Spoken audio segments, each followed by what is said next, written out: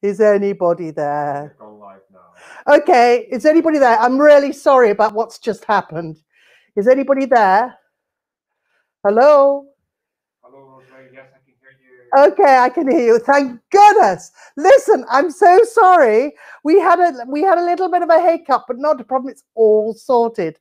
So these things happen. They even happen on terrestrial television. So there you go. Now they're happening with us. But listen, no, it's all right. Martin's saying it's his fault. It wasn't his fault. Well, let me start again now. Okay. Today I've done loads of things today. I've done marmalade, loads and loads of marmalade, using these lovely Kilner jars. Seriously, really pretty. And this is my marmalade. Let me show you. It's all lovely. Look at that. Oh, it's delicious. And I like to cut thick cut. Not too.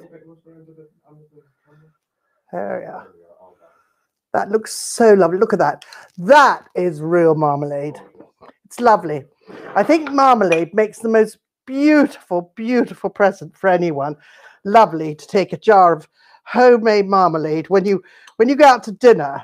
What could be nicer than to take that? I'm just going to put this back on because I put one of these little things on and I thought they look so pretty. Now I've been terribly busy today with one thing. I didn't want to go out because well several oranges are in season. Also, oranges. I've been dehydrating a dehydrator, doing things like oranges, apples, fennel, lovely fennel, and it's the most Sahara dehydrator.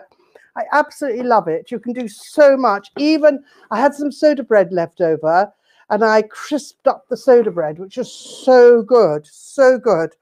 And when it starts to go hard, it's such a great way to use your soda bread up so you don't waste anything. Now, oh, it's just going to take that out of the way. Right, Chermoula. So what is Chermoula? Now, I thought I'd do it this evening. So if you're coming on for the cook along on Saturday, it's obviously so much nicer to make it yourselves. So much nicer. But you can buy Chermoula powder, Chermoula paste, Chermoula anything. It's North African. Now, there are two different types. Oh, get this marmalade out of the way. There are two different types of Chermoula. You can get the red one, which is made with some smoky paprika, which is what I've got, which is it's a red one. Or you can get the green one, which is done with lots of parsley and coriander. I'm putting some parsley in, obviously, I mean some coriander, no parsley, because it's not necessary. Now, shallot and ginger. So obviously this is quite spicy. Now, I have doubled the quantity. The reason why I've doubled it, I think, you know, there is no reason why, if you're going to do this, you might as well do it lots, because you can keep it for so long in the fridge that actually can go on so many different things. So I think it's a really good thing to do. So I was just waiting on my chair for everything to be done earlier, so I will get up. Now, processor. Now, the other thing is, if you haven't got a processor, please do not worry, because you can very, very finely pestle and mortar I'll put this in now, the ginger, the garlic, all right. I've got some shallots here.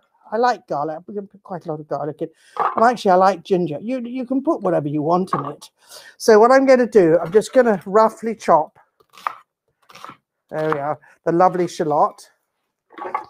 And I'm going to put in, there we are.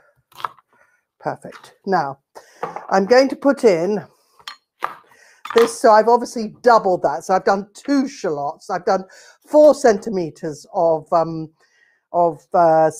actual ginger. I'm just bunging that in. Now, first of all, before I add anything else, I'm going to just turn this on. It's good to get it. It's good to get it fine to begin with, and then you can start it up. Right. There we go. Now, all you're going to do now is I'm going to add, okay, first of all, I've got some turmeric here, which I love, which is obviously there for the colour. Oh, I've got another piece of garlic in there. Here is my cumin. So I'm going to put cumin in, ground cumin. Right, I'm now going to put in, this is cayenne pepper. Now, it is quite a lot. Look at that. It's 2 tablespoons, so I might just leave it out a little bit of it. So now I'm going to put the smoky paprika, sweet smoky paprika, bung that in. So this is going to be quite spicy. I've now got some lovely puree, there we go, some tomato puree. Right, I'm now going to put in,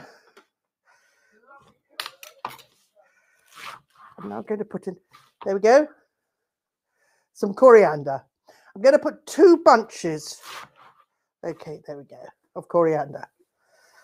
Right, that's lovely, gorgeous. Now there's a lot of flavour. There's a lot of flavour in this stalk, these stalks, so you can actually marinate it with a little bit of olive oil. You like coriander. Now, the coriander is a funny thing. Loads of people don't like coriander. It sort of depends almost which tribe you came from thousands of years ago, literally. Right. I'm now going to put in honey. Right, this is my lovely Billington's honey, which comes like this. I absolutely love it. I like to use it, so convenient.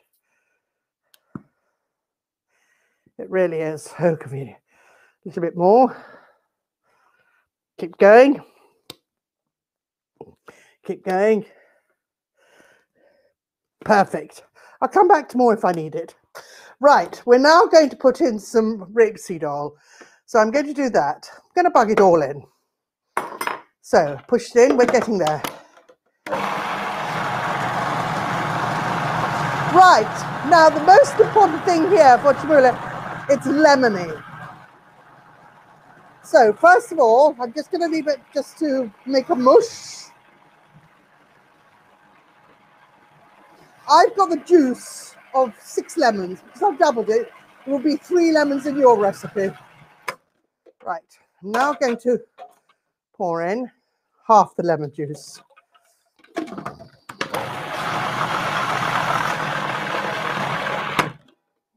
That's so good. Right, I'm now going to literally take this. This will last me quite a long time.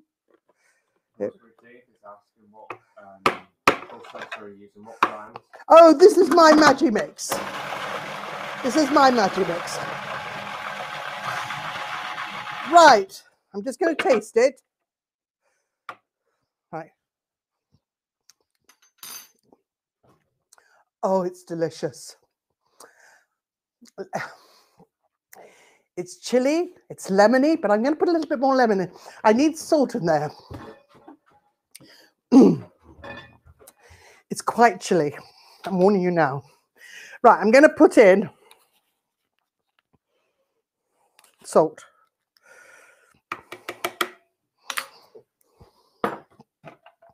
Right. I'm now going to put in a bit more lemon.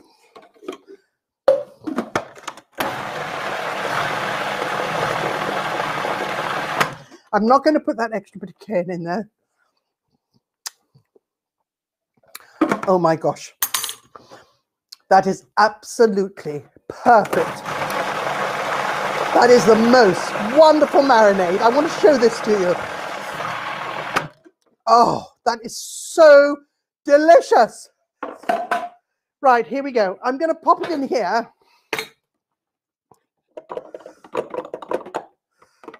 Actually, I could probably do the smaller one, to be honest. But this will do for the moment. This will go well with lamb, with anything, really. Right, here we go. Yeah, there was a question of what type of dishes would you normally use this canola paste in? Right, chicken, fish, lamb, pork, anything. And what dish do you do? I'm doing it with, It is a vegan. It is with cauliflower, but I'm also doing it chicken breast as well. So those who obviously are vegan and vegetarian, they don't do the chicken breast. But those who want to do the chicken breast, do the chicken breast. Because I'm doing roasted Chermoula cauliflower, which is using this. That's absolutely lovely.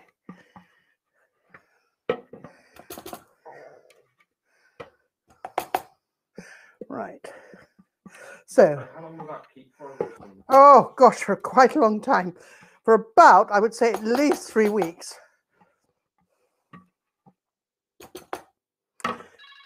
Right. That's my phone. Okay. Let me just do this. Let me show you. Right. Now, here we go. So I've made a terrible mess. Oh. Yeah, it's a recap. I just want to clean this, actually. I need to clean this up. Hang on. I'll do that. Okay. Right. What we've done is... Yes, freeze like a dream. Okay, freeze like a dream. And the other thing I quite like to do is put a little bit of oil on the top, like that. And it preserves it even more. Let me just get a bit more oil so I can show you. Hang on a minute. Right. I use olive oil for this because it's better. Okay. Right, and that preserves it. That stops anything getting to it. In we go. And there's my paste. Isn't that lovely? Now that is utterly delicious. It's red, which is what it's meant to be. It's delicious. And it's worth having in your fridge. And it'll go with so many things. Lamb, delicious with lamb. So that's your Chermoula, your North African Chermoula paste. And I hope you love it. Okay, so I hope you do that for this weekend. If you don't, if you haven't got time, don't worry about it. Just buy it. But it's so easy to do. It really is. So what I did was I processed the garlic, the ginger, the onion, the coriander, bunged it all in. Then I added all the spices, turmeric, cayenne, cumin, and smoky paprika. Then I added the honey. Then I added some tomato paste. And then I added the rapeseed oil and not all the lemon juice. Not all, because it didn't need it. But that's what's left. So, and half a fresh chili. So that's what I've done. And I hope you enjoy it. Now, I hope you're going to come to the cook along. And I will see you on Saturday with your homemade Chermoula paste. It will be on your Facebook Live, so you can go back to it and see what I've done. Okay, listen, I hope you're okay. I hope you're having a lovely week and see you on Saturday. Bye for now. Bye.